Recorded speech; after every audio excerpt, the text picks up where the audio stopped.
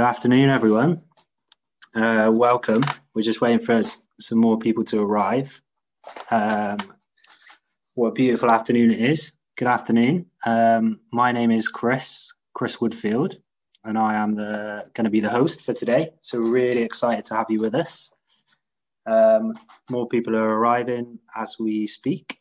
So we'll just give it a minute or two just for people to settle in, sit comfortably or stand comfortably, whatever's good with you. I don't know where you are, but the sun is shining and really excited for this event and really excited for you to be joining us. So thank you.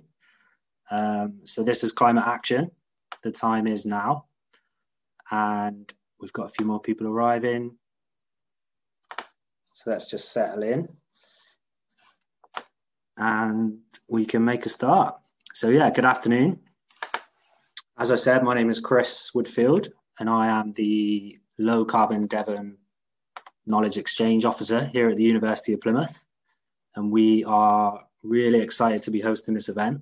Got some lovely speakers lined up to really have a thought-provoking conversation around climate action, and the time is now. So what we're going to do is just do a brief intro. I'll just give a brief intro and a bit of background, and then we can dive in. But before I do that, I just wanted to acknowledge, thank you for coming. And obviously it would be great and really wonderful to be in person with you and having some conversation over a few drinks or some flapjack or some sustainably sourced sandwiches. But unfortunately we can't, but hopefully we will be soon. So we're here on Zoom. So I just wanted to acknowledge that. And also, whilst I'm just doing the intro, feel free to put in the chat your name and where you are from, either location or company you're representing or business you're representing. Feel free to put that in the chat, just so we can get an idea of who's here, who's in the room. But we've just muted everyone for now, just so we can make this event really smooth and comfortable for everyone. And we're also recording the event just so we can share it afterwards. Some people have said they can't make it. So if you don't want to be recorded, one suggestion is just to put your camera off, but it would be really lovely if you could keep your cameras on, because it just makes for such a richer experience, seeing some facial recognition and some smiley faces and some curious eyes. So if you are able to keep your cameras on, that would be awesome, just for yourselves and the speakers. So I just wanted to say hello to our speakers.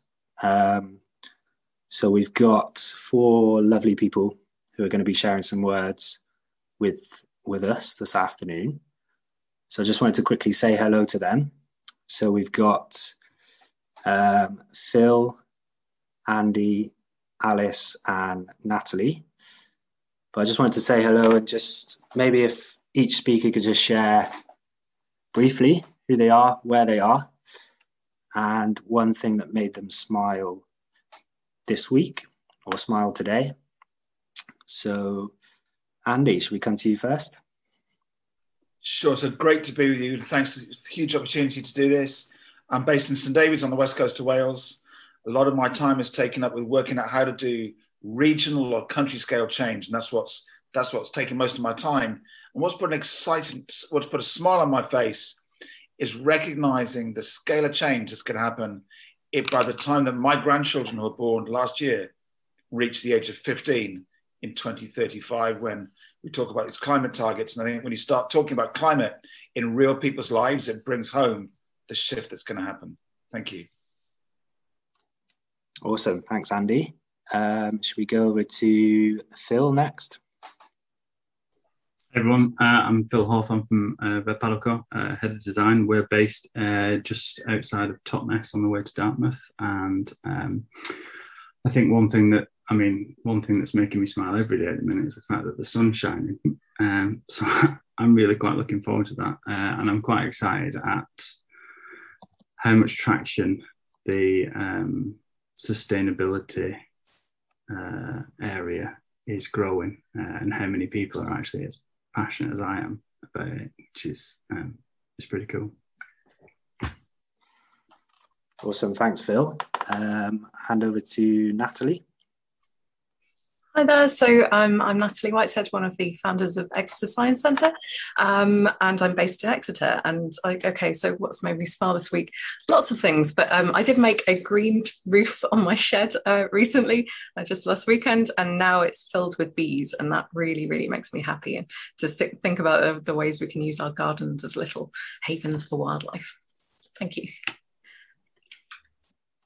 Great, sounds wonderful. Thanks, Natalie. And Alice. I'm Alice Mills. I'm one of the founders and directors of Exeter Science Centre. I live in Barnstaple, and what has made me smile this week? Probably similar to Nat. I love my garden and things are starting to look really cool. I planted some oak, there's some little acorns a while ago and thought they weren't going to do anything, and they've all sprung up, so I'm really excited. I planted them in pots. I don't own like a massive orchard or anything, but yeah, I'm very excited about my little oaks. Great, sounds wonderful. Yeah, thanks Alice. Awesome. Yeah, so we're going to be hearing from all of the speakers in a bit more detail shortly, but just before we do dive in, I just wanted to welcome you to who we are as well. There's some familiar faces and some familiar names in the audience, but some new ones as well, lots of new ones, so that's really exciting. So I'll just give you a brief background to Low Carbon Devon. So as I said, my name's Chris and I work on the Low Carbon Devon project, and it's a really exciting project based here at the University in Plymouth. And it's a European Regional Development Fund funded project. And we're based within the Sustainable Earth Institute here at the university.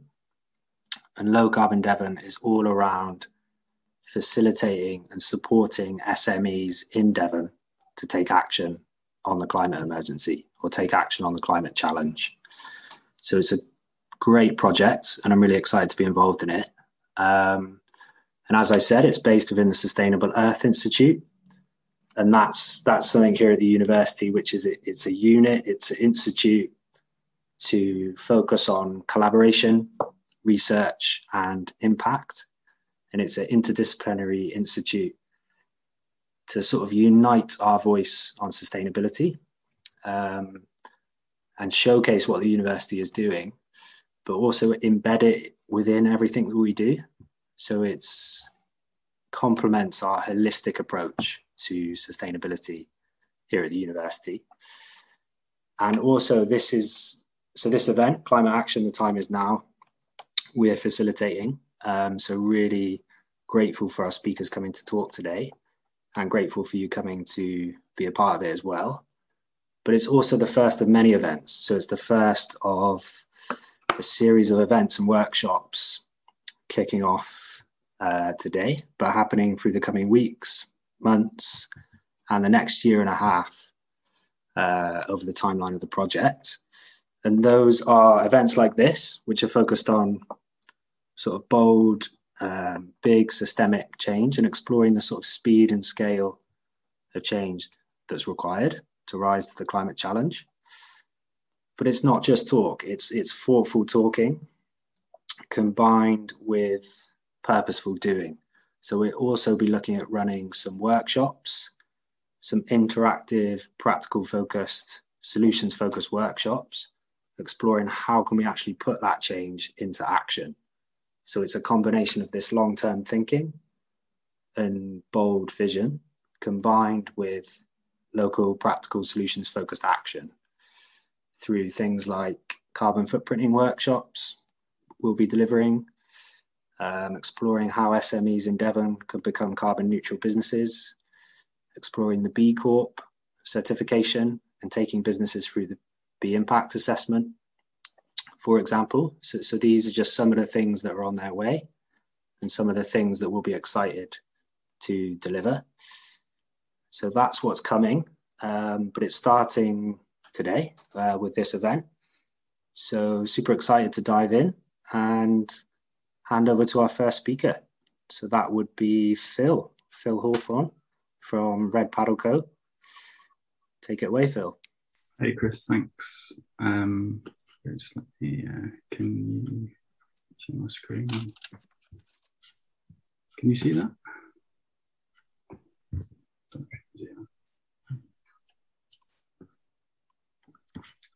We can't see anything at the moment. There we go. Can you see that? Is that better? That's cool. Great. Sorry about that. Hi everyone. Like Chris said, I'm Phil Hawthorne, head designer at Red Paddle Co. I just wanted to talk you through a couple of things that we've done, how we've done them, and hopefully I'll try and help out and tell you something that you didn't know. So just a quick little bit about me. Just let me get rid of that bit. I've got experience in various teams, startups, consultancy in-house. I undertook a research position a few years ago, working on as a circular economy researcher, and I've managed Red's innovation for the last 6 years, and along with our NPD, we've managed to really differentiate from our competitors. In some cases, some of the offerings we've managed to be able to reduce costs, and we've definitely reduced our overall environmental impact, which is great. So, there we go. Here we are, as I said, Red Paddle Co, we're the home of the world's leading inflatable stand-up paddleboards, and we're dedicated to delivering the very best SUP experience in the world. So quick, one of the main things I wanted to talk to you today is about the circular economy. Hopefully some of you know about the circular economy, but if you don't, I wanted to cover it anyway because it's something that I feel very passionate about. Here on the left, sorry, let me get rid of this again. Here on the left, we've got the traditional butterfly diagram, which is from the Ellen MacArthur Foundation. Now, if you don't know about these guys, I highly recommend you check them out because they're the leading authority, or one of them anyway, and they're based in the UK, but they've got a global reach. So one of the things, the main thing about the circular economy is it consists of two spheres here. So you've got the biosphere here on the left and the technosphere here on the right. And the idea is that we have nutrients, we have materials that can go into the system that we process, and we need to make sure that we can extend the life of those materials, or we can more easily recover those materials. So the biosphere would be something, say, for example, that's natural, that grows, that's fibrous. So you could say wood or cotton or any natural fiber that you could put in the ground, and it would become plant food, nutrients, ready for its next stage. And then the technosphere, again, is plastics, is metals, is anything that's man-made. And we need to be able to recover those and reuse them as much as possible. Now, here on the right, we've done a very simple overview of just to demonstrate the fact that when we do mix the biosphere and the technosphere, that is when we generate waste. And that is what we want to try and avoid at the highest level, really, because it's that waste that we need to make sure that we don't make. And there's a few product lifecycle strategies that you can do to mitigate those scenarios where you can't keep those two separate. So there we go. So what is a sustainable product? I just put some few notes down there. It's durable, easy, upgradable, repairable. It's resource efficient, so it's not overkill. I mean, you're using just the right amount of material for the right job it's got to do. Being sustainable doesn't mean that you have to have paper straws or grass skirts or use composting toilets. It's being sustainable, being ethical, being responsible. It shouldn't have to be a sacrifice. It shouldn't have to be a compromise. It should be. Why can't you have a 40-minute shower if the building you're in is not only producing enough energy for that shower, but also producing more energy to put back into the system? I think some of the misconceptions that I've found is people think that being eco and sustainable is being a tree hugger, and it's not the case. It's the new norm. I mean, it's how it is. So, but going back to it, we need to make sure for products anyway, we can reuse these materials and make sure they're as recoverable as possible. So, what have we done so far? We make the best boards in the world. And one of the biggest wins that we've done so far is we've managed to work away at getting our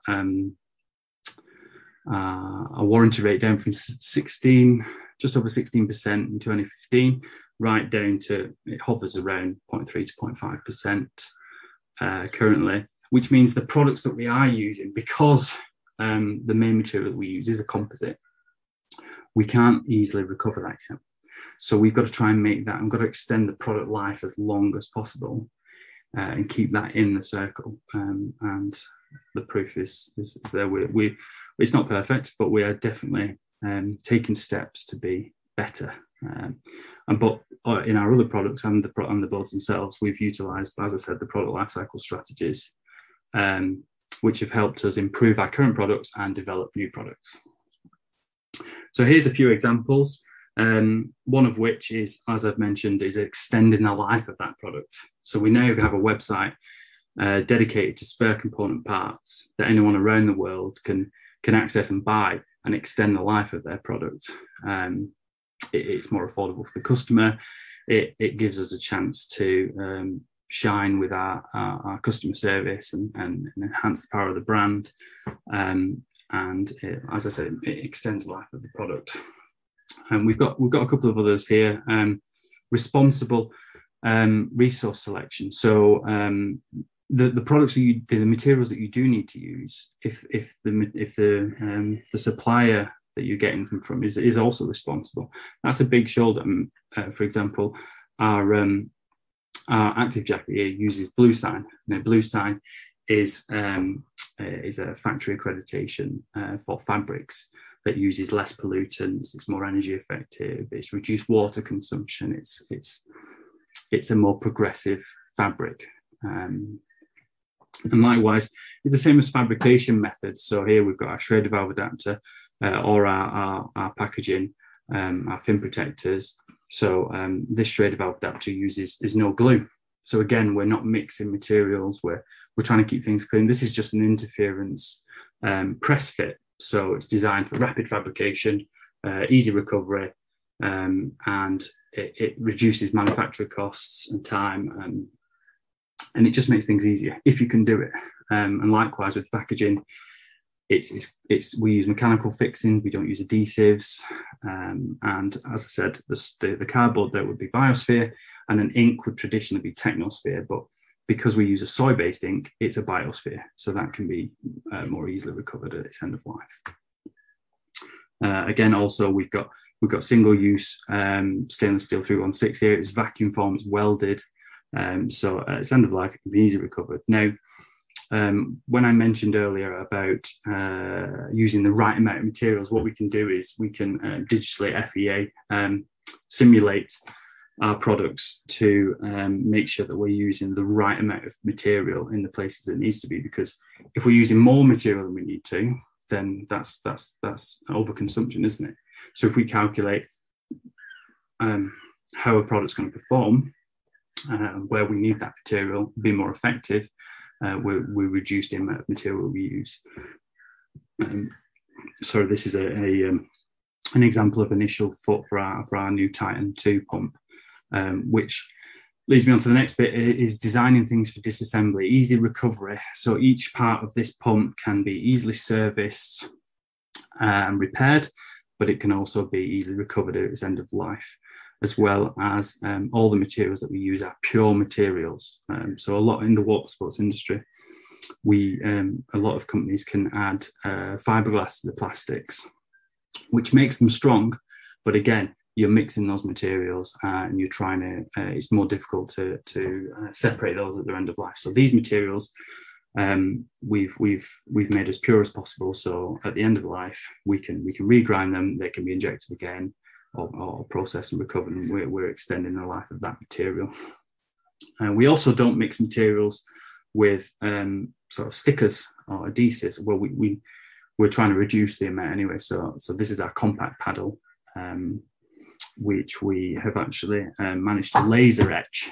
As with our RSS pattern here, we can laser etch onto the product, so it's not coming off. It's a tattoo, in essence. It's durable, but also we're not actually adding and mixing materials. So there's lots of different strategies we can use to make these products as responsible as we can. And then finally, the compact is our shining star. It gathers a lot of these strategies in one. So it's got the DFD pump, it's got the single material compact the paddle, it's got a pure material fin, and also because of the nature of the compact, it's cut it off here, but the traditional paddleboard would be sort of a large 100-litre backpack, whereas the compact, which is cut off here, it's considerably smaller. So we can actually, it's more transportable for the user. But also it's more transportable when we're shipping them. So we can actually fit more on a pallet in a container. And obviously we use less energy transporting the board commercially. What we're currently working on, we're trying to quantify and improve our entire supply chain, upstream and downstream. This goes along with chemical, ethical and social governance. And we're also actually currently working with Devon Contract Waste just in Exeter to see how and what we can recapture and recover materials in order to close that loop and make things as circular as possible. We've got a couple of projects working with local universities, and hopefully, as Chris mentioned earlier, we're going to try and we're applying for the B certification and going to try and do some full in-depth LCAs on our products to see if we can hone in on and fine-tune any more products that we've currently got. What can you do? If I can tell you nothing else today, it would be get some metrics about where you are and try and get the smartest and the quickest wins. Identify the areas of waste and just try and reduce these as much as possible before you start anything. But from a design background, I would always sort of say start from the very beginning, because that's the cheapest and quickest way to have the greatest impact, really. But also at the same time, it's got to be commercially viable. There's no point in bringing something to market that's super eco, but no one's going to buy it and it's too expensive to make. So again, it's trying to find that balance of getting it to market, really. And again, I think about not only at work but at home, because you're also consumers. So buying habits is obviously the greatest asset we've got. And just finally, just a quick quote from Bill McDonough. He's one of the godfathers of circular economy. For all children of all species for all time. It's something that I try and live by, and I've put a couple of links there that I think we can probably try and share at the end, which is just a couple of articles to help out. Thanks a lot.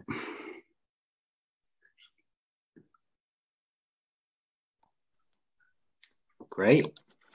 Awesome. Thanks, Phil.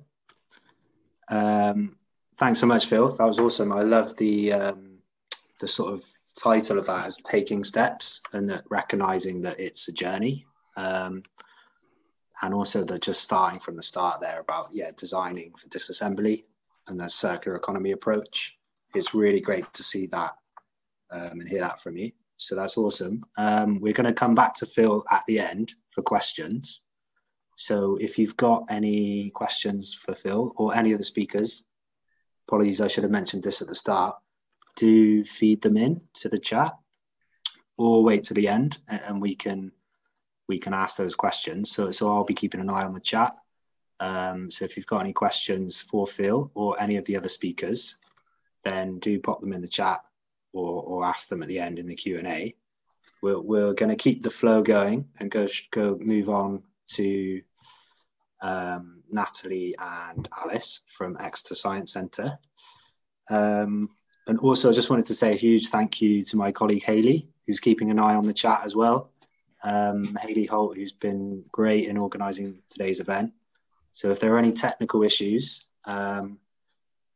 do get in touch with Hayley or liaise with either myself or Hayley in the chat.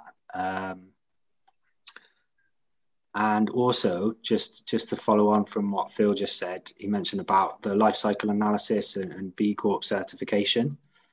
I'm actually working with Phil through the Low Carbon Devon internship and leadership program. So that's an area we can support local SMEs in Devon. So if you're in the audience and want to know more about that, then I'm really open to having a chat further with you. And I'm also been talking to Alice and Natalie around that as well. So I'll hand over to Alice and Natalie from Exeter Science Centre. Great, thank you, Chris. I'm just going to share my screen. Hope it works. Can you all see that all right? Yeah, that's great. Yeah, brilliant. Great. So thank you so much for having us. It's really, really kind of you. And that was a fantastic talk from Phil.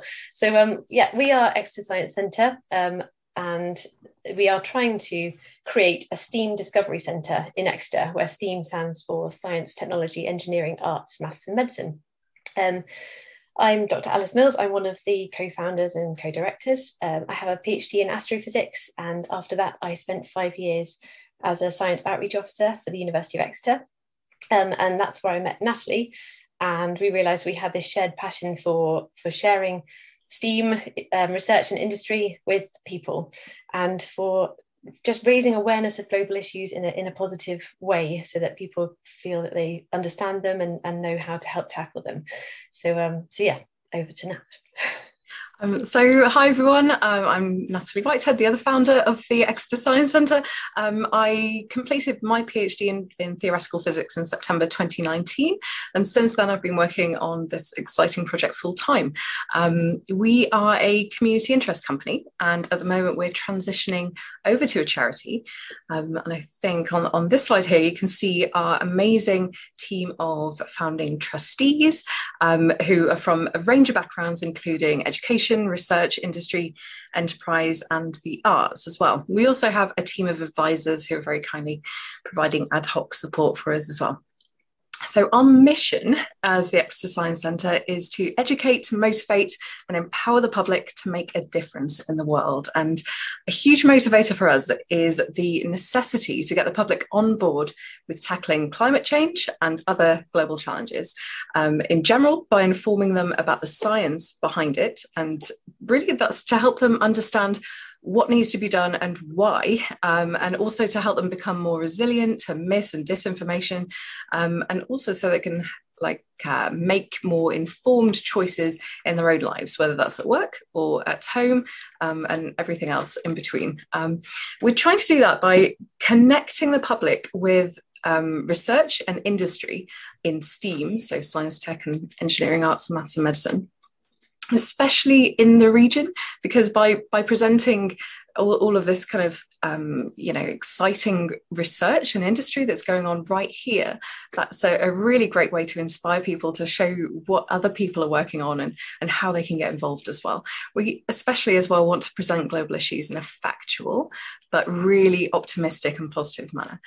We're also really motivated by the awesome things that are going on in the region already. I mean, we've already had Phil's amazing talk. I'm looking forward to Andy's as well. And we're really determined to help the public connect with these amazing initiatives going on right here as well. Cool. So what are we up to? So as Nat said, we've been a registered community interest company since February 2020, which wasn't the best time to set up anything because then everything went a bit wrong. But we are doing two parallel streams of work. One is where we're running our organisation, which is developing public engagement programmes with community and with schools to help them connect to the amazing STEAM research and industry in the region, and also to raise awareness and support for our ambition to build an actual physical science centre. So if any of you haven't been to a science centre before, our nearest ones are, there's We the Curious in Bristol, there's the Eden Project in Cornwall, and there's the National Marine Aquarium in Plymouth. And they're all great examples of science centres. They have more specific, well, the Marine Aquarium and Eden Project have more specific kind of areas that they cover, but we're passionate about having a general STEAM discovery centre, and it's really a place for people to connect in an engaging, way and a hands-on way with science. We want it to be just a really friendly environment where all people feel welcome and feel like they're sort of part of making a change. So this is just some vision images on this mood board, really, of inspiration that we take from some fantastic science centres around the world. And you can see we just want it to be really hands-on, to have a wonderful STEM and arts crossover, so people are aware of the creativity of STEM. Lots of flexible spaces that we can use for performance, for conferences, for workshops, for upskilling people, and repair cafes. And then there's a picture of a vertical farm there. We love the idea of trying to grow some of the food for the cafe in the actual centre, so people can see how you can grow in an urban environment. So yeah, those are just some dream images.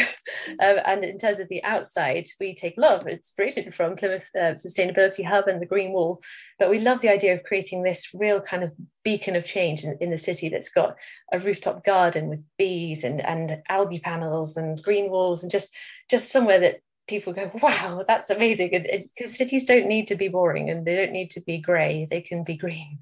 And so yeah, that's a kind of mad idea. But we in terms of the projects we're doing at the moment, we're working with quite a few academics to directly connect people with their research, and we're also planning a pop-up exhibition in August, so it'll be so nice to actually see people in person, it all being well. That's centred around climate change, because Exeter is a globally recognised centre for climate science, with some of the real world, like most of the sort of world-leading climate scientists are in Exeter. And we really want to highlight that for people and help them to feel a connection to that incredible research going on.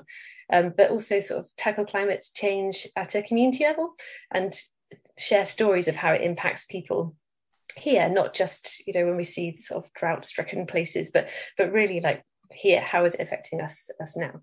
So yeah, that's an exciting project. And we're also doing another project connecting school children to engineers, particularly focusing on the engineering behind energy generation, so fossil fuel free energy generation. So we're doing these virtual field trips for schools. So yeah, that's some of our projects at the moment, but we're in the early stages of setting up the organisation and growing our team and looking for funding, really. But we've got big aims. And so the next thing we've been asked to kind of discuss a little is, how is this inspiring action to a zero carbon future? And I suppose for us, the first step is understanding the problem as individuals. Why do we need a zero carbon future? And seeing the relevance of it in our own lives, at home and at work. And that's what we're trying to achieve. We really think that science centres are the ones that have the hugely important role of inspiring the public about science, connecting them with the experts, and also bringing the public on board with this really exciting vision of the future, if we can all work together to make that happen. So we're really determined to have an impact right now through the activities that we're doing. And as Alice has mentioned, we're trying to create a physical centre as well, and then hopefully we'll have a much larger impact of maybe 500,000 visitors or so a year, plus any additional from our online activities, which are going to be a really important part of what we're doing. And by having a presence in the centre of Exeter, we can kind of connect people with all this amazing climate expertise on their doorstep, and also the amazing STEAM expertise in the entire region. And also, we don't just want to reach the public, we're also very, very keen to have a positive impact for other organisations as well. We kind of want our approach of making a new charitable organisation with ethical policies and activities. We really want that whole process to be as transparent as possible. And partly what we feel is that by saving others from duplicating the effort of coming up with policies or working out ways of doing things, that's another way that we can have an impact, as the time can then be better spent on doing some good things for other people. So that's part of the reason why we have our business plan fully on our website. It's preliminary at the moment, but hoping to finalise that again soon. And in future, we want to help make our policies and our rationale for how we operate really open source, along with any other resources we produce. And that includes the blueprint for making a science centre as well. So other people can make amazing science centres elsewhere. We're really hoping that will encourage others to kind of, to make it a kind of open source and pay it forward attitude to operating as an organisation. Over to you, Alice. So Chris sent us some really good questions to kind of think about when we were talking, and one of them was, how is this leading to transformational and regenerative impact for people and planet to flourish? So fundamentally, if we can build in a time of terrible misleading information in terms of science, I mean, we've been throughout the pandemic overwhelmed with just terrible, apparently scientific facts. So if we can build people's trust in scientists and their understanding of science, then hopefully they'll see the relevance of science in their own lives, and this will motivate them to make simple but very impactful changes, which collectively could have a huge impact on the planet. So this could be from who you vote for at a national and local level to how much you throw away, to turning the tap off when you brush your teeth. Simple things that can have an effect. So it's very important to us that we grow this organisation from the grassroots. So we are very passionate about public consultation that leads to the public genuinely moulding what we end up creating, so that what we create is a place that is genuinely useful, enjoyable and accessible for all, and has harnessed the opinions and perspectives of people from all ages and backgrounds. So we're working hard on that, and applying for various grants to really reach into communities and reach people who maybe wouldn't normally decide to go to a science centre for the day, but just make it somewhere that is a genuinely useful cultural hub for people where they feel welcome. So yeah, we hope that could lead to quite a big impact. The next one is, what does your imagination of a zero carbon future look like? I suppose for us, it's not just about stopping the use of fossil fuels. Of course, that's really important. But we really want to see a future where people and businesses are more conscious of the impact they have on other people and the planet, and trying to minimize the impact and just working together to make a difference. I feel like we're much stronger and can make much more of a difference as a team. And of course, we also have the vision of towns and cities that are good for people and nature, lots of walking, cycling, electric transport, trees and bee highways everywhere. And also, of course, buildings that aren't just big lumps of concrete and glass. We'd love to see green roofs, roof gardens, green walls and sustainable building materials just being more widespread. And of course, that's really motivating our vision for the Science Centre building as well. And Chris asked us, what is the positive and proactive change you would like to see? And how can SMEs, local businesses, business leaders be at the forefront of that change? So to us, I think we would just love to see people being progressive in terms of their values, when whatever they're doing, ensuring that profits are not the only driving force. Phil made the good point that you do need to, obviously, there's no point in producing a product that is not profitable, but there can be so many other driving forces behind your organisation or your company. So and collaborative working, we're so keen to bring together industry, research, the public, so that we can all join together. And I think you can form incredibly productive relationships that way. So yeah, that's something we're very passionate about, and connection with the public and transparency. So often it is very hard.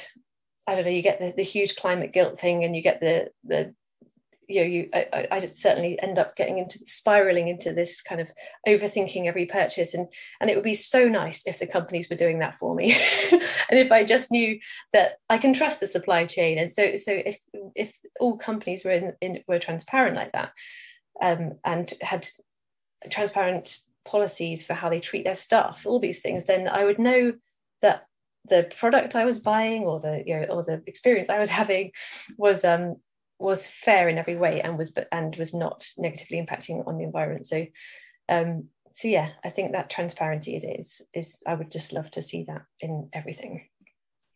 So I think that's it from us at the moment. So the key kind of things that we want to express, I suppose, are that, engaging with the public is really important to get them on board with tackling global issues. But we also have a huge impact as people running organisations or being part of organisations.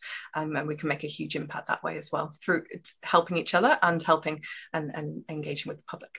Thanks very much for listening.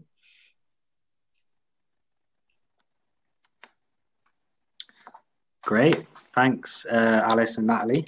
That was really lovely. It's so great to just see that sort of positive vision. And I think that's just so refreshing, and that's what we need. Although, we are in a climate emergency or a biodiversity emergency, or however you want to frame it, there is so much amazing stuff happening, and that we can do. And that's really the ethos, which is why I wanted to invite you, because it's that solutions focused practical action that we can really sort of take hold of and engage with. So really lovely. Yeah, thank you. And so really that stuck out for me that you mentioned was around open source and collaboration. And for me, that's one of the things we need to see a lot more of, is that sort of putting stuff out there, learning by doing and learning together. And that sense of, you know, we are in an emergency, but we do have solutions, but we can build on those solutions by sharing our learning and by asking questions, asking why, how.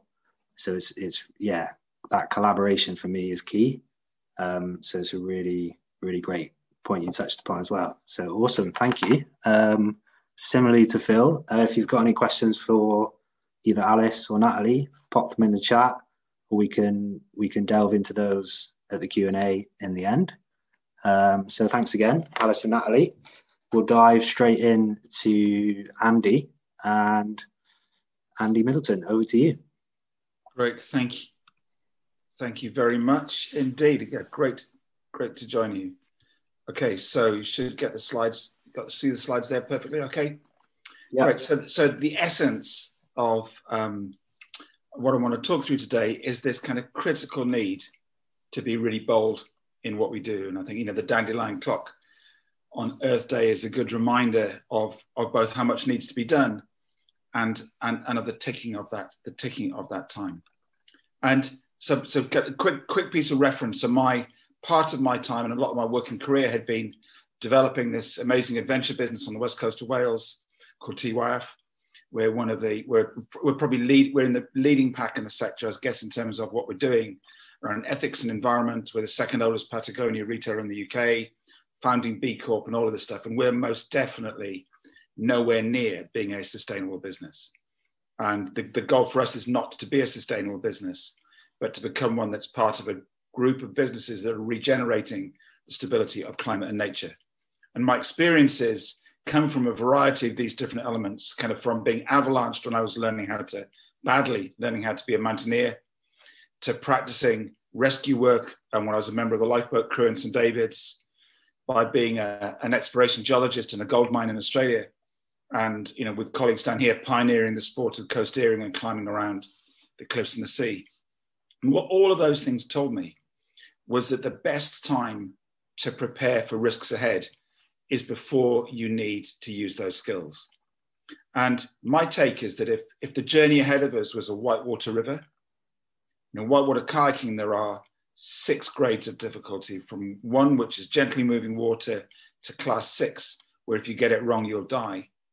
In terms of our species right now, we're about to head into a class 6 rapid. And the strange thing is that most people haven't even yet practiced on the lake at the top of the river. So we've got a completely different scale of thinking and acting needed around the skills that we need. And on that journey, I just want to mention being really careful to watch out for the magic mirror. And what I mean by this is that the world that we used to look out on to see what was going on got replaced by corporates and businesses by a magic mirror that gave you the answers that they wanted to hear. So when you talk about all of this declaration about net carbon and about regenerative businesses and doing less harm, this is being done by businesses that cause harm, but want you to get to believe that they're not. The entire framework of global environmental legislation was never intended to create good outcomes for my grandchildren born last year. So one of the lessons for me is that when we're going to set out about making change is to never, ever try to half jump. When you're leaping off cliffs, the one thing you've got to do is fully commit to that jump. And doing the jump is actually what gets you into the deepest, safest water and keeps safe. And this is not a time for hesitancy. So in the bigger picture piece, most of you on this call, I would guess, would be aware of the broad idea of donut economics and the great work being done by Kate Raworth and colleagues at the Donut Economics Action Lab. And I think we need to kind of reframe the idea of first aid, which many of us will have been taught in the past around airway, breathing and circulation. And the first aid course for donut thinking or for the planet is, for me, is around being aware or alert, about being brave and being curious and asking better questions of the things and the people and ourselves around us. There's two quick pieces on that. One from James Bevan, who's Chief Exec at the Environment Agency, and the other from Chris Hadfield, astronaut.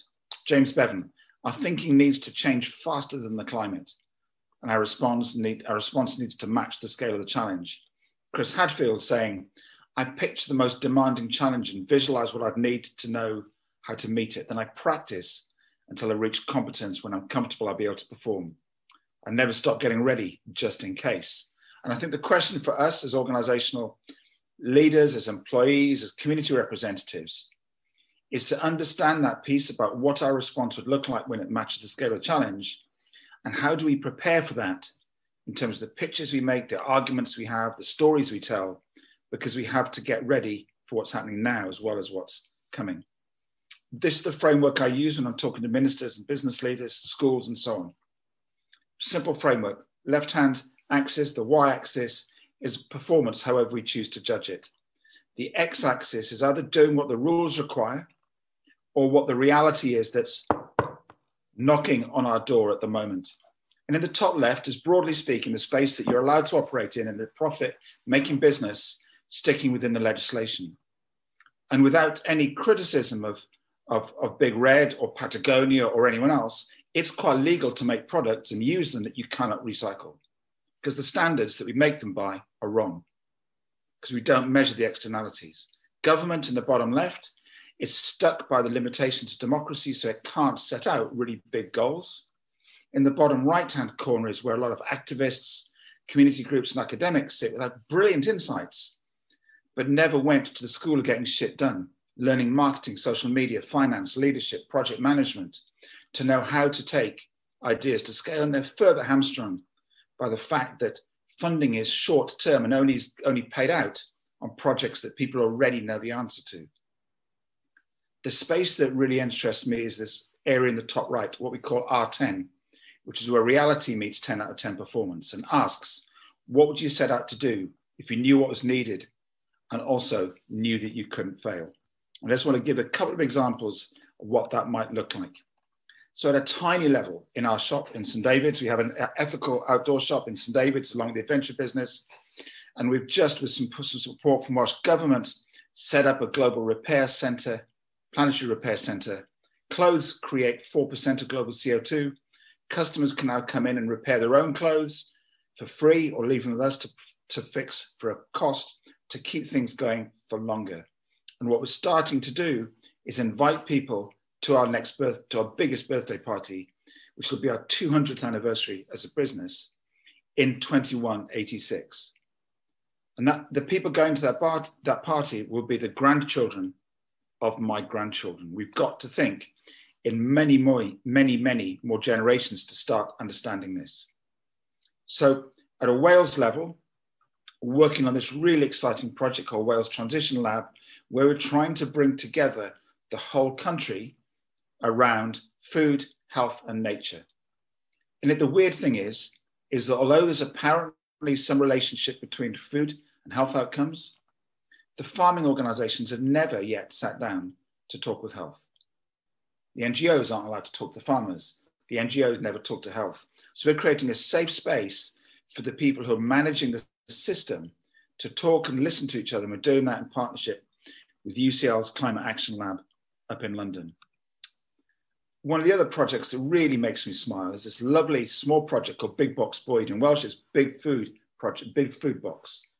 It's a converted shipping container in schools that serves out fair share food surplus from supermarkets on a pay-as-you-feel basis. And our goal is that in every child in 75% of the schools in Wales to be food literate in 5 years' time. Because we believe that food literacy and about awareness of the relationship between food and climate, food and waste, food in your body, food and environmental outcomes is absolutely vital if we're going to take this forwards and move the game on. Because we believe if you can get the foundations right, you can build some amazing outcomes on that. And we can do it at an incredibly low cost. One of my favorite examples of any business is this one in Brighton called Hisby. Hisby stands for How It Should Be, and they're supermarket rebels. The sweet thing is the number in white here. Hisby put 11.5 times the benefit into their community that the big box supermarkets do. And when you take into account the fact the average supermarket spend is 35 quid a week per household, these are enormous quantities of money when you look at what happened to Devon if you chose to relocate food in the places that it matters and take out half of the packaging of the supermarket, reduce your supply chain carbon, reduce your waste and optimize the local benefit. And here's a weird one. In the world of pollution caused by cars and smokestacks that causes 8 million deaths a year, there's a thing called Ventolin, which some of you will be using. It's an asthma drug. And there's a Ventolin, single use of a Ventolin container has the same carbon impact as a 175-mile car journey, where every puff of Ventolin is the same as about a fifth of a pint of petrol. But the weird thing is, this is 40 times less inefficient than an existing product that uses dry mist that's also on the market. So when we're setting out our ambition, let's make sure that we don't look for 4% improvement or 40% improvement, because sometimes we can be looking for things that are 40 times better, not 4 times better. So my question to share with you, I guess, is to invite you with colleagues at a county scale, at a regional level, to ask this question. If you took into account all of the evidence of what's happening about climate and the impact that has on nature and on communities, on your rivers, on your own well-being, and particularly that of future generations, what would you set out to do for your business, your community, and your family if you knew that you couldn't fail? Talk about that, share it, start talking to other people, and it's on the back of that that the first steps will happen. Thank you very much.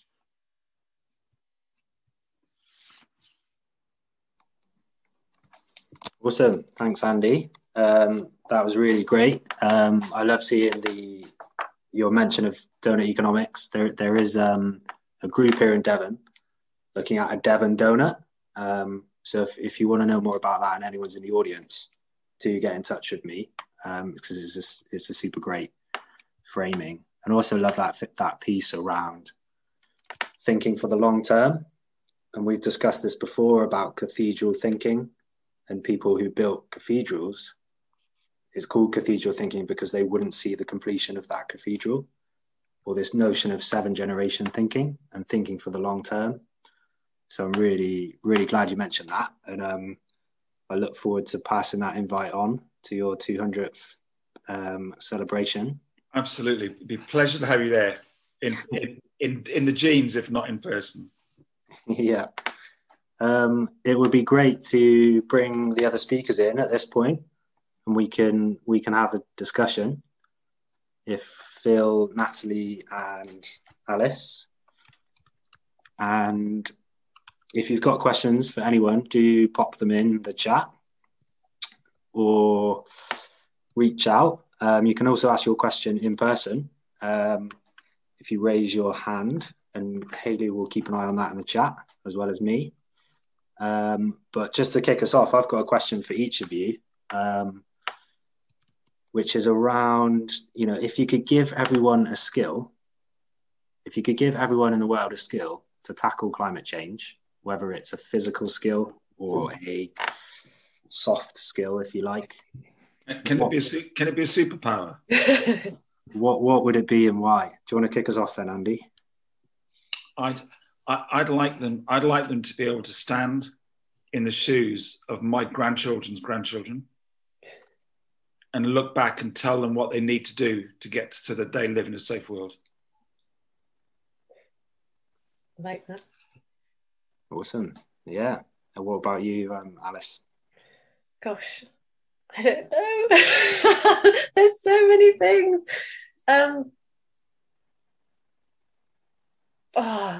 Filtering out the rubbish, as in, there's just, with the internet, there is just so, and social media and everything, there's so much rubbish out there. So the skill of being able to filter through all that and find the truth and find the facts, and that would be, at the moment I think that's a pretty important skill. Yeah, I know what you mean. I think that's what we can learn from the natural environment as well. Just for me, it would be listening clearly, So maybe that's related to what you were saying there, seeing clearly, but that starts with listening clearly and listening to the rhythms, the sounds, and then how we can apply that through our work. Natalie, what about you? It's a really difficult question. I've been trying to think of things. I suppose the skill of being able to make decisions with, maybe I'm just tying in what everybody else has said here, but being able to make decisions which kind of seem, they might be really hard to do. For example, giving up meat or reducing meat consumption, or not going on that flight. You really want to go on holiday somewhere exotic, why would you? We've got beautiful Devon on our doorstep, but you might want to go for these things, and kind of having the skill or the ability to kind of say, I'm going to do an alternative which is better for the planet and better for other people or something. That would be wonderful. It's difficult to do because you think, well, everyone else is going on holiday and things like that. But if everybody made that decision not to take that flight or to cut down on their meat consumption or something, then that would make a huge impact collectively. Yeah, it's a very difficult question. That's cool. No, yeah, thanks, Natalie. That sounds cool. Phil, what about you? I think all these are very, very similar, aren't they? Because I think mine would be the fact that consumerism, the power would be to see if I'm stood here.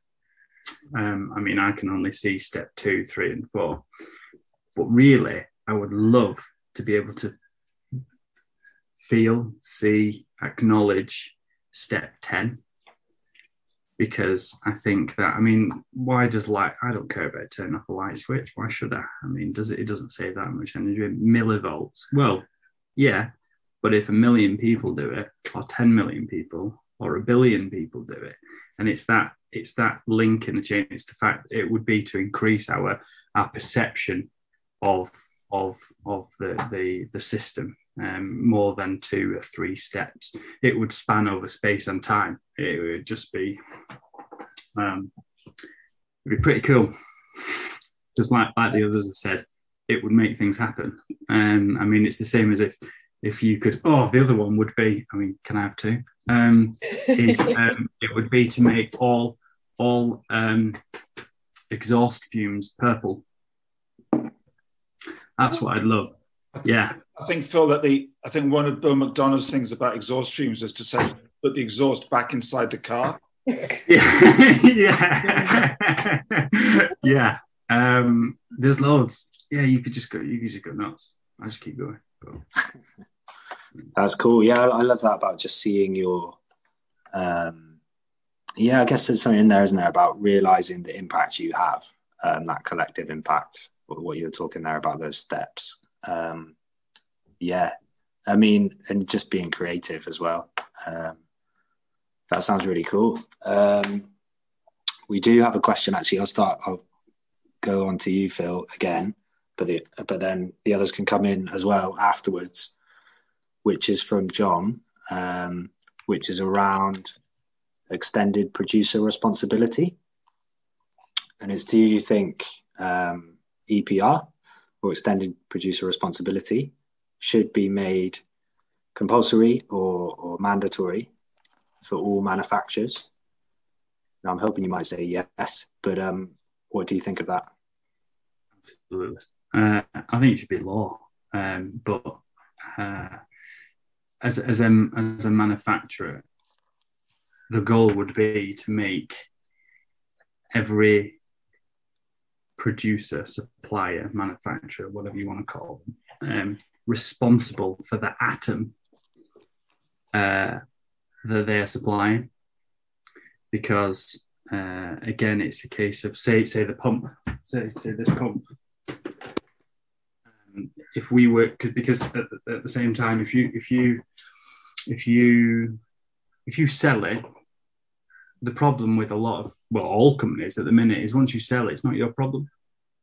It's not my problem what happens. Well, it is, and it should be, because that's the whole point.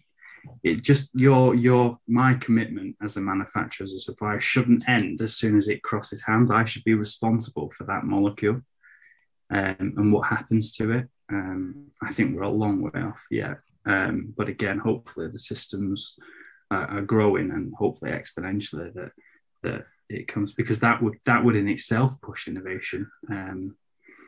But again, I think we were talking about it the other day. It comes from the people, because we need to impact and create demand for the policy makers to wake up and go, oh, this is a thing, because they're not going to do it on their own. And it's sort of coming down from the top of the triangle, but also from the bottom up as well, and we can meet in the middle.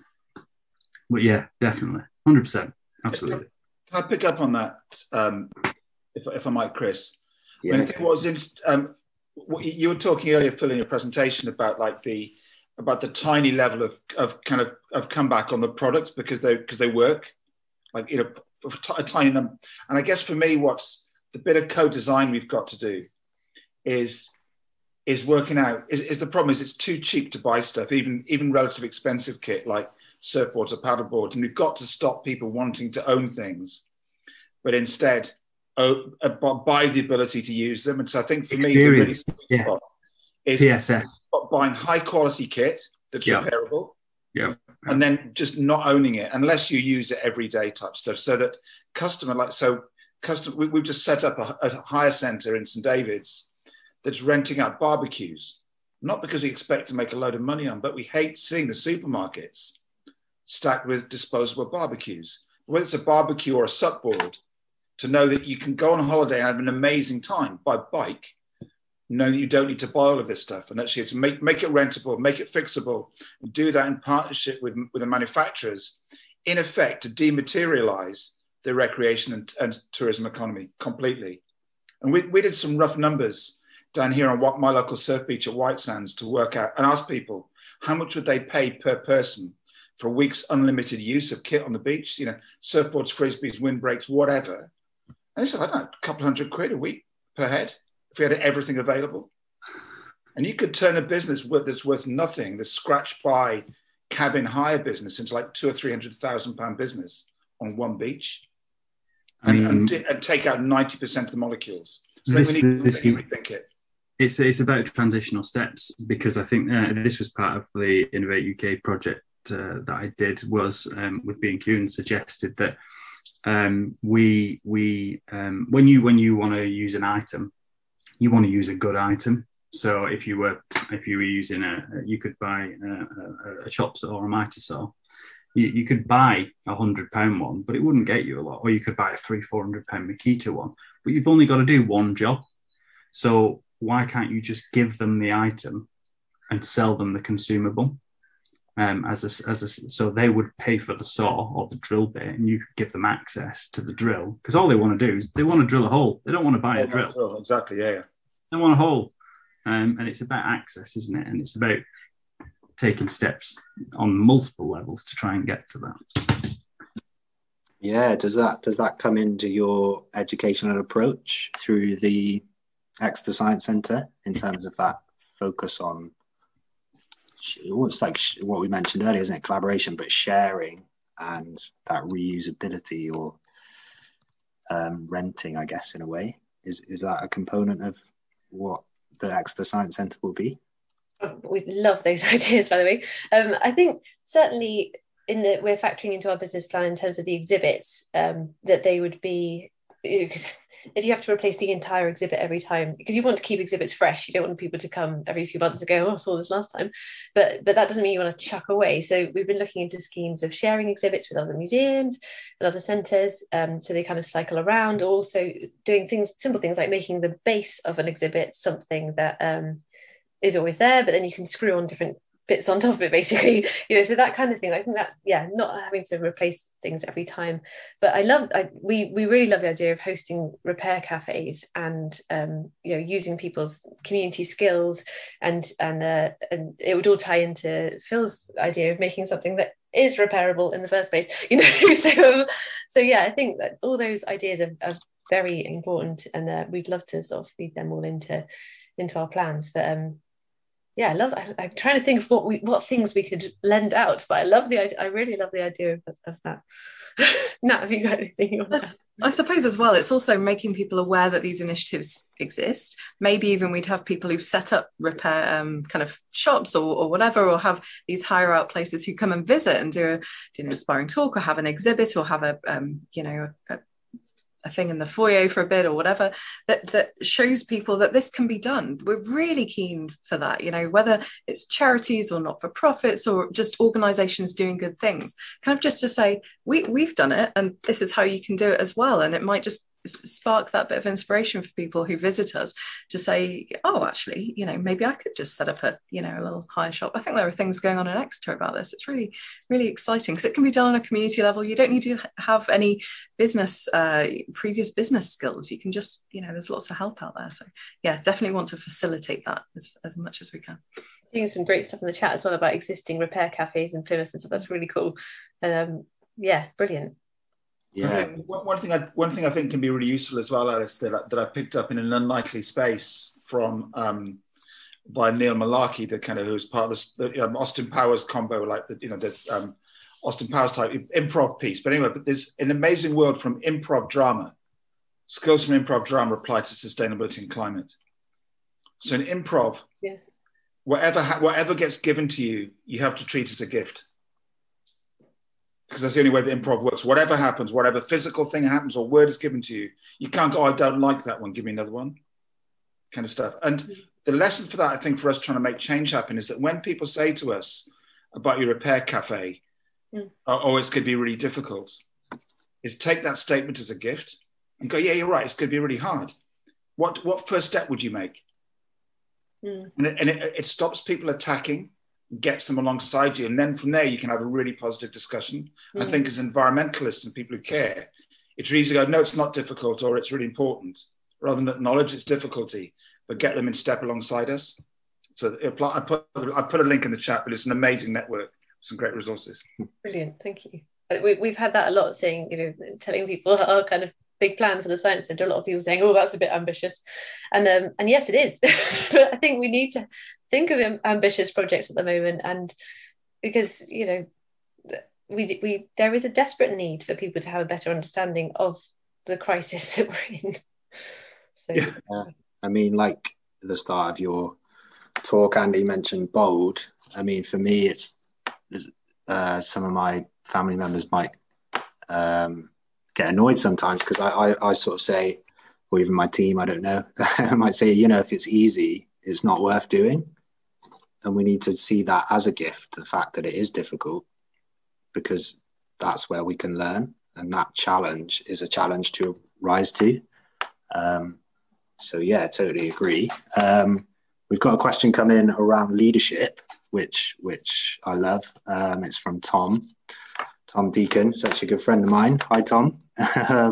Which is around business leadership and behaviour change in the challenging times we are in the times of emergency, which is, as leaders in SMEs, what personal ethic that manifests in that leader's behaviour in the workplace would have the deepest impact on taking staff with them on the climate challenge journey. Does anyone want to respond to that?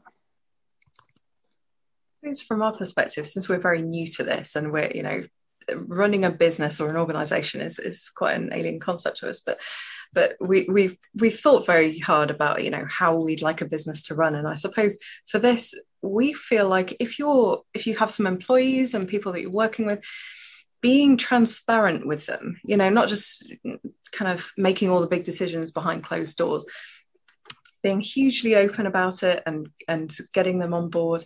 Because of course we have a vision of how we want our organization to be. And if you're doing an ethical or environmentally ethical business or organization, then you'll hopefully have the people who also buy into that working with you and for you. But making the decisions and just everything you do, whether it's salaries or how you employ people, making it completely transparent and fair and really and open to change as well. If it's not working, change it, and just, I don't know, we kind of really want to just take the very best aspects of the best companies, and the ones that we've seen or heard about, learnt about, that seem to be the ones that don't hide things from their employees. I think as a leader, you need to be open, transparent. Yeah. Andy, did you want to jump in there? Yeah, well, I guess there's something for me about there's a kind of a combination, I think, of kind of walking the talk and consistency and in everything that we do. Because I think if you're talking about stuff that you don't do, it's pretty hard to expect people to change. And I guess there's loads of quotes around, Peter Ustinov, whoever, communication is the art of what's understood, not what's said. And I think, it's like as soon as we think we've told something, shared something enough times with the staff team about what we're trying to do, say it 2 or 3 times more, not times more, but like multiply that number many, many times, because this is surprisingly hard to get your head around at a heart level. And I think so really repeating the message far more times than you think it's going to be necessary, in different ways and in a different context, so that everyone in the business can understand the relationship between their job and my grandchildren's shoes. Yeah. Cheers, Andy. What about you, Phil? I think as a follow-on to both all the guys, really, it's that sort of integrity. I mean, is it something like 90% of communication is non-verbal? It's the fact that people know whether I mean, perhaps you could train it, but you are who you are. Your reactions are because of who you are, and it's what you believe at your core, really. And the people that you surround yourselves, if they share those, they will resonate. The people that don't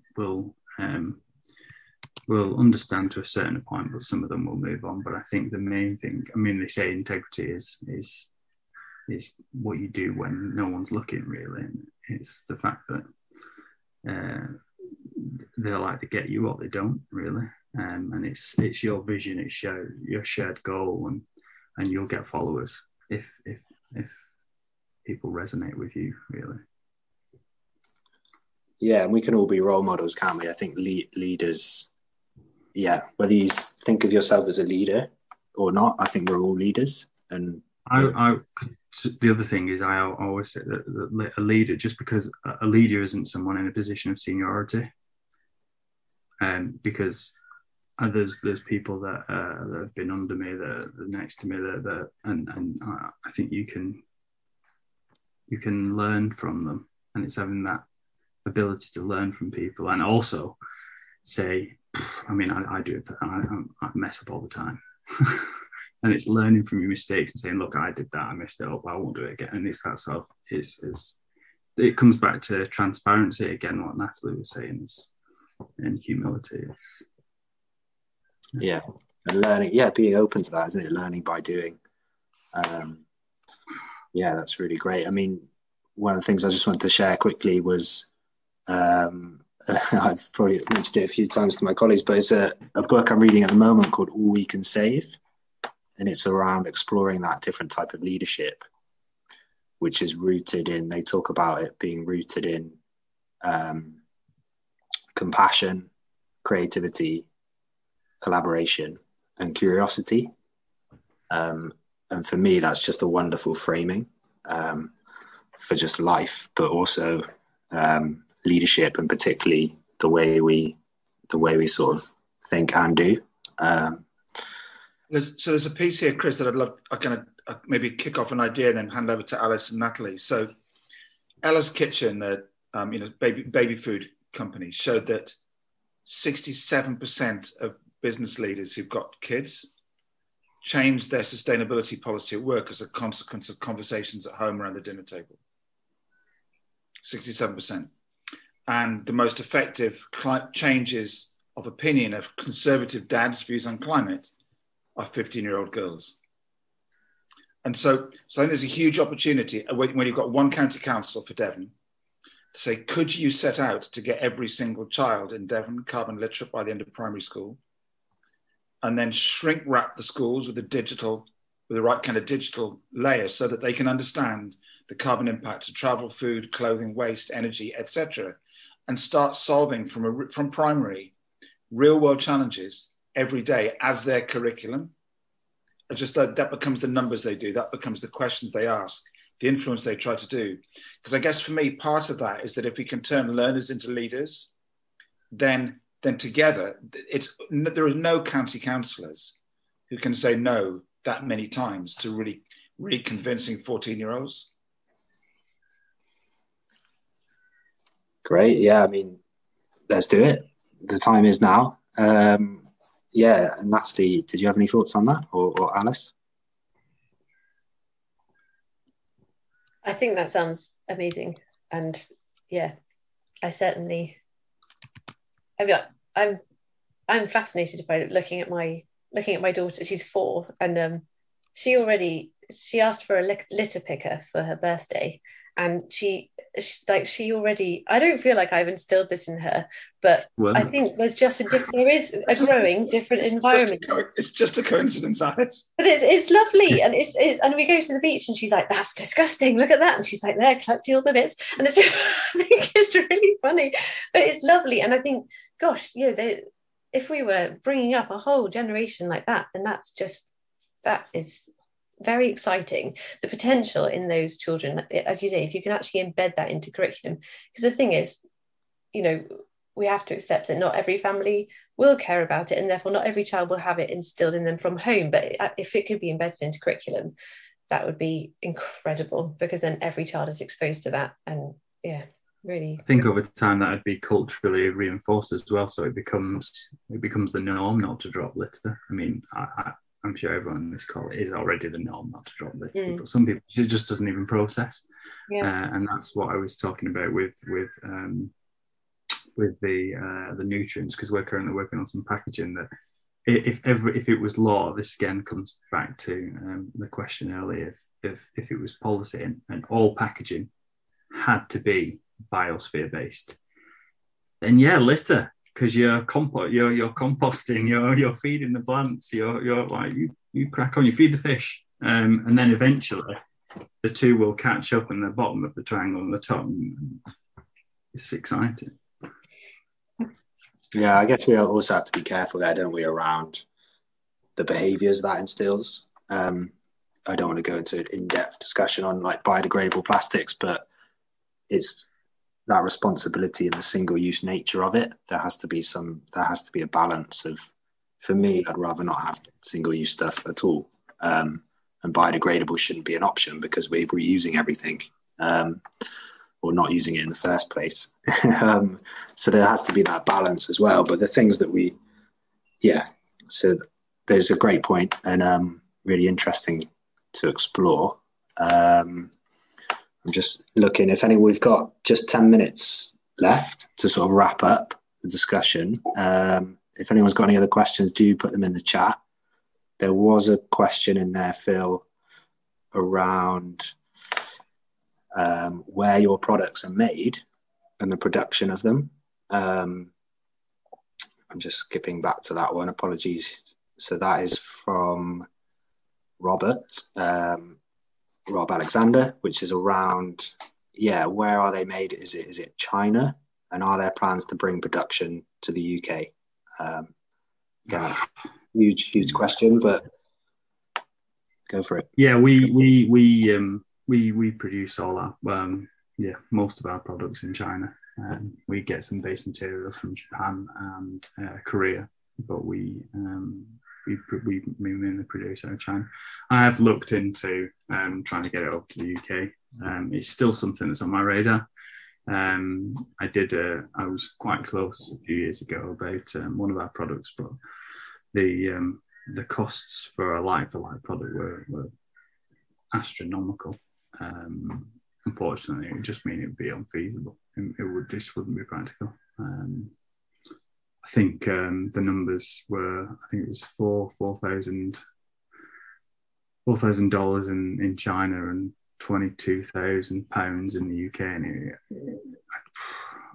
it just couldn't work. I don't get me wrong, it's definitely something that I'm super keen on doing, and as soon as I can, I will. But I think for now, it's just something that we couldn't do at the minute.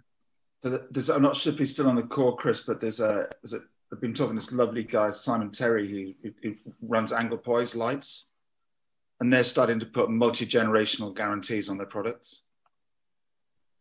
So your children's children will be able to guarantee to be able to get the spare parts to fix the product. And maybe, Phil, it's something that to look at, providing boards haven't been punctured, to say, actually, is there any reason why one of your products that hasn't been stored in the sunshine couldn't last for 100 years? Even if the boards have it, yeah, exactly. Completely. You don't, again, it comes back to the ownership thing. You're just holding it onto it. I mean, I think a couple of watch brands have said that, haven't they? It's like heirlooms. You don't own this. You're just taking care of it for a bit. Patek Philippe, I think. Completely, yeah. I think, yeah, definitely. That notion of stewardship, and what we've been discussing around sharing. I mean, so on that notion of, there's some great stuff happening around future generations. So if you don't know of it, in Wales, the Wellbeing of Future Generations Act, and there's a similar one, the Environment Bill, trying to be pushed through in the UK around taking into account future generations in our decision making. And Wales is a leader on that.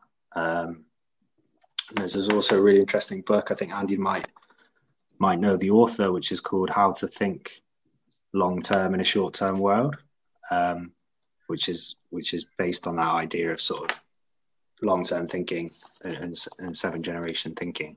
So that's a really interesting resource. If people want to check that out, that's called How to Think Long-Term in a Short-Term World.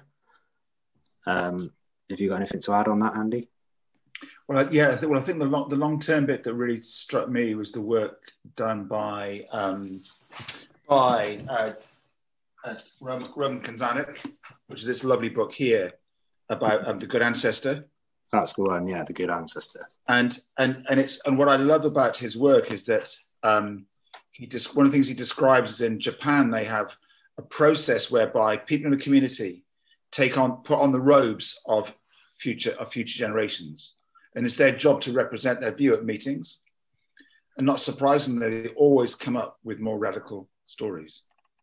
So I think the idea is, as local authorities, as health boards start to think strategically about the long-term well-being of counties, of course you should be thinking about your grandchildren's grandchildren. Because if you don't work backwards from the end, it's really hard to get the right start point. And Roman's point is that we're not old enough as a species yet to have learned the importance of doing that. Yes, it's so important. And the more we can talk, I think the more we can talk about it, the more that then we can bring it into our actions. So yes, it's such an important point. Something I'd just quickly like to delve into, if we can, for like two or 3 minutes, is Natalie and Alice, you mentioned your sort of open source, your business plan or proposal on your website. One of the things that excited me when I looked at that was around, you mentioned the 4-day working week, and around how you sort of have an ambition to go towards that. And I just wanted to just check in and see sort of why that was, and hear your thoughts on that.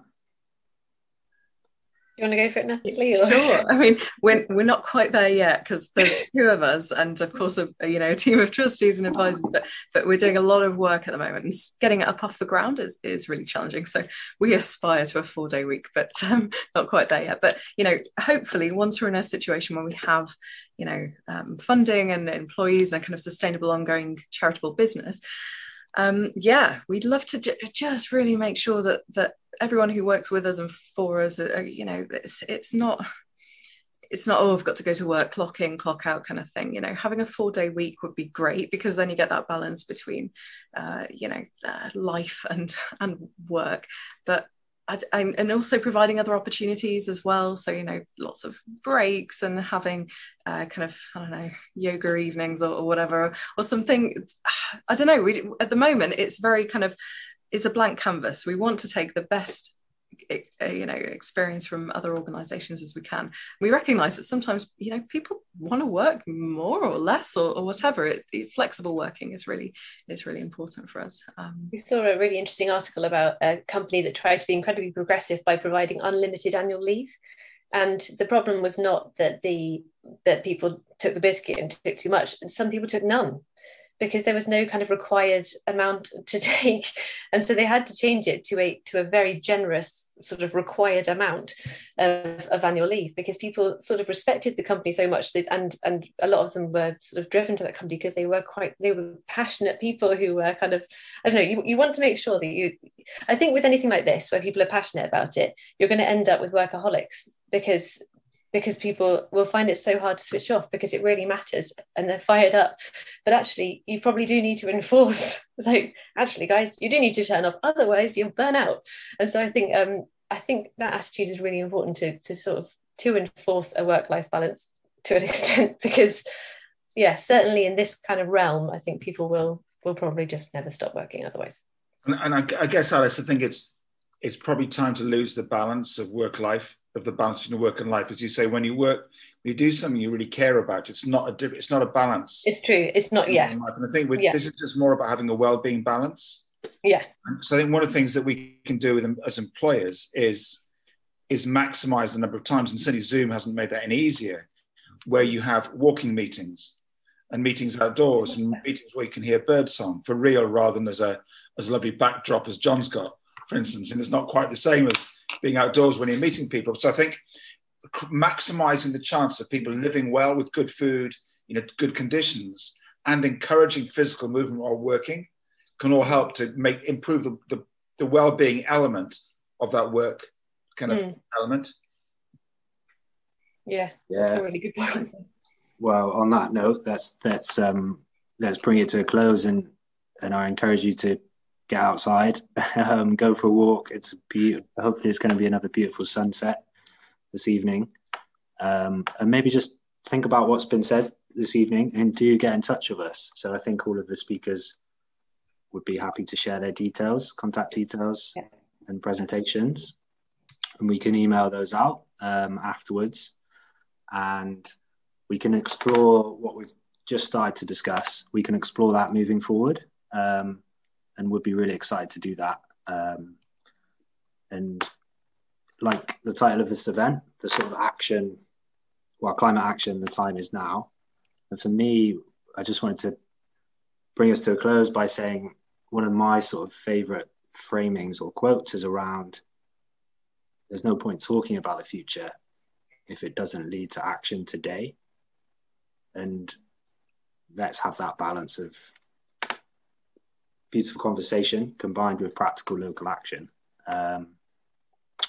So thank you for all coming. It's been a great event, and thank you for coming, contributing your questions and ideas. Thank you to Andy, to Alice, to Natalie, and to Phil. Really grateful for your time. It's been super lovely. Just a quick note before we do, I'd just love to hear a quick check out from each of you. Maybe just a 3-word check out. Just three words to bring us to a close. So, Andy, do you want to go first? My 3 words would be epic is possible. Great. Who wants to dive in next? Alice, do you want to go for it? Oh, mine's like 4. No, it's 5. Scientists just can't count. I'll let you have 4. I'll let you have 4. No, it's 5. I'm rubbish at speaking concisely. Basically, you can make a difference.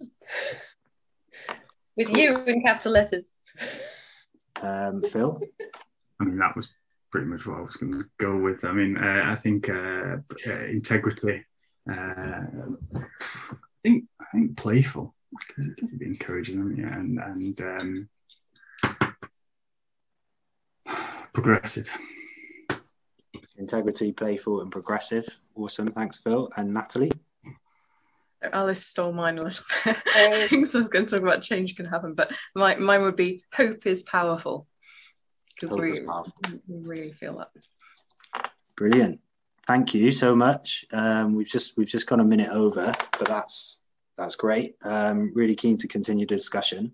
Thanks again, and thank you all for coming on behalf of Low Carbon Devon and the Sustainable Earth Institute here at the University of Plymouth. We will be doing more of these events, as I mentioned at the start, and we will let you know the dates of those moving forward. The next of which is a collaborative conference, which you're all invited to, which is in June.